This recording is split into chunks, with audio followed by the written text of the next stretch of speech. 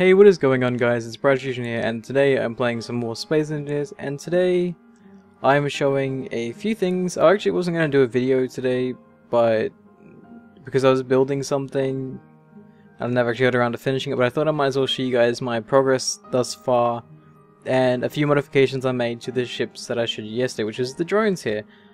So, yesterday I showed you guys this little guy here, which had the 2 chain guns, 2 rocket pods, and barely any armor.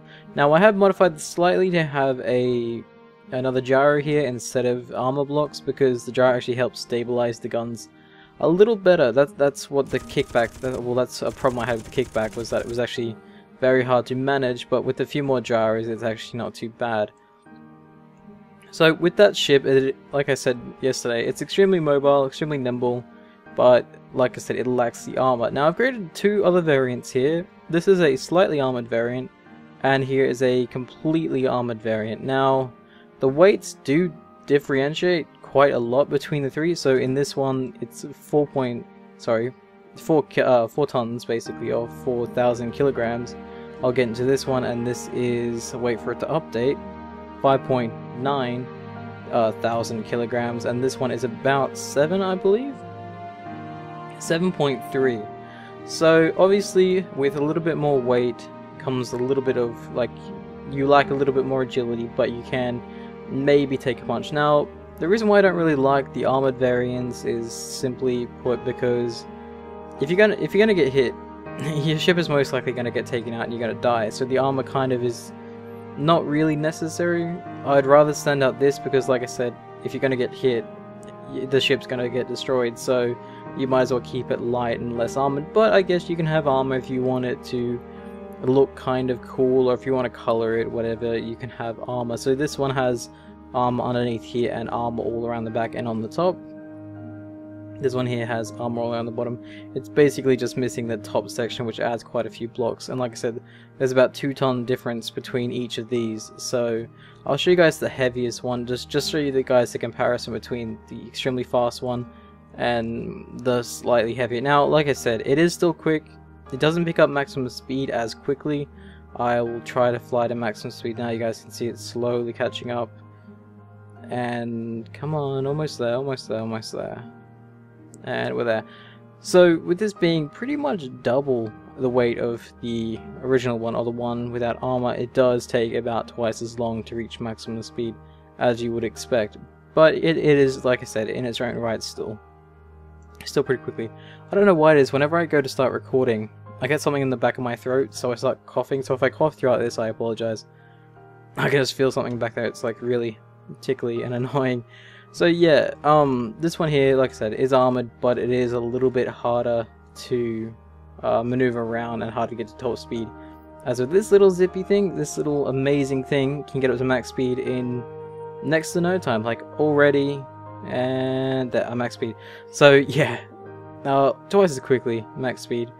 And then I want to show you guys the ship I'm working on for these guys. So let me go back over here and stop. God, that stops a lot quicker than I expected it to. There we go.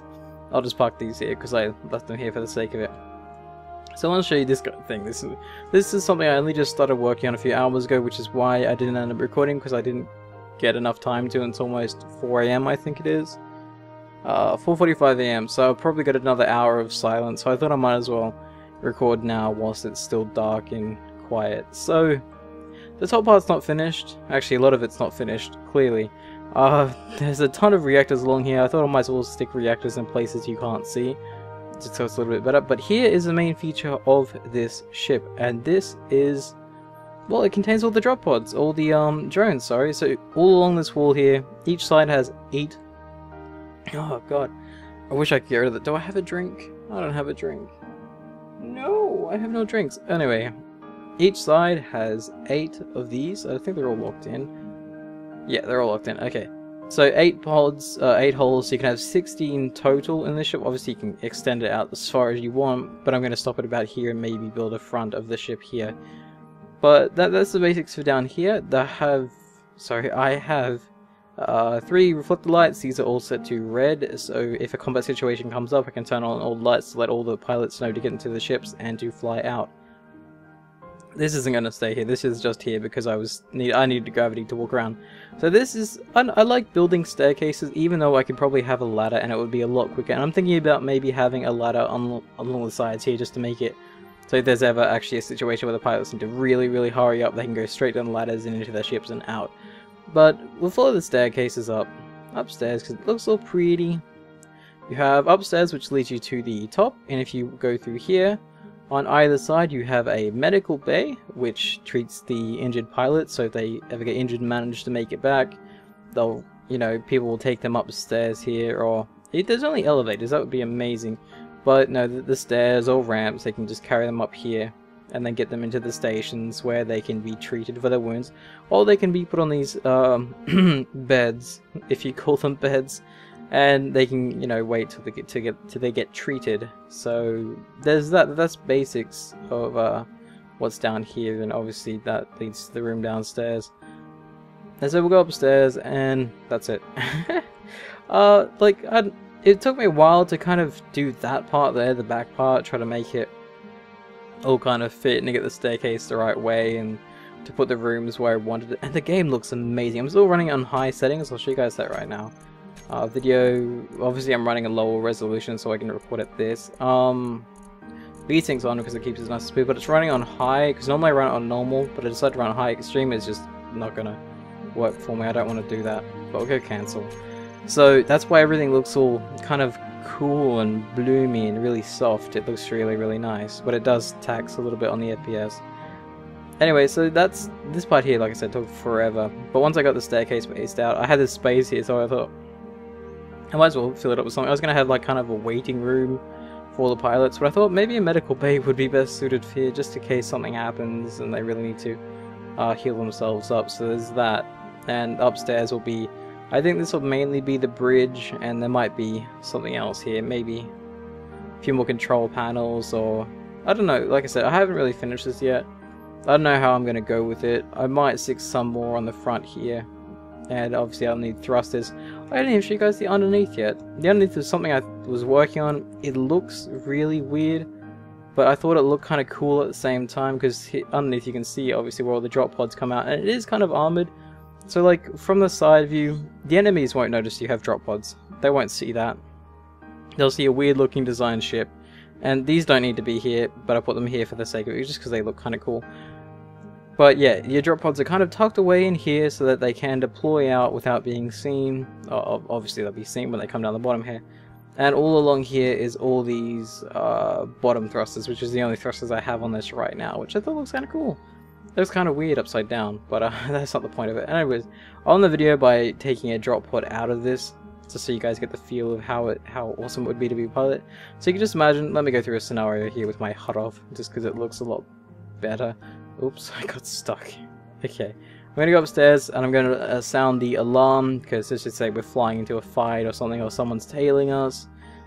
The pilot will be here and he'll be like, oh no, there's someone chasing us, blah blah blah blah blah. Turn on all the lights, the warning lights go on, pilot's okay, run downstairs. I'm going to fly because I'm lazy.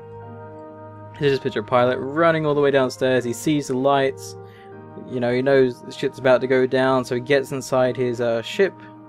He'll press P to unlock, and he will fly out and engage the enemy however he wants. Obviously I went out a bit funky then, but you get the idea. So that's the basics of how this ship functions and how everything else functions right now. Obviously I can just fly in here because I'm lazy. But yeah, that's basically it. Like I said, I'll let you guys name the ship.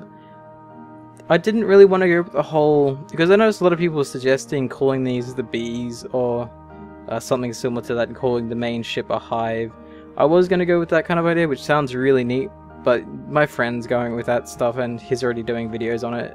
That is ICBM Raptor 2. His channel should be on my page, so if you guys want to check out his videos, you can. But I didn't want to go with the hive and bees because he's doing that sort of thing with his ships, so I thought I might try to pick other names for these things. I do like drones, even though I have had a few people say drones are meant to be unpiloted, but it's just a name I gave them. It's not technically a drone, because I know what drones mean. Well, I mean, it would be nice if these were unpiloted. It would be cool if you could remote control ships. Maybe that's something that'll come in the future. But for now, I'll leave this off. You guys can name the ship whatever you want. Maybe try not to name it a hive, and maybe not name these bees. Try to think of something cool, something awesome. Like, it doesn't have to match up or anything, but you know, that'd be kind of cool. Anyways, thank you guys for watching. I will see you guys next time.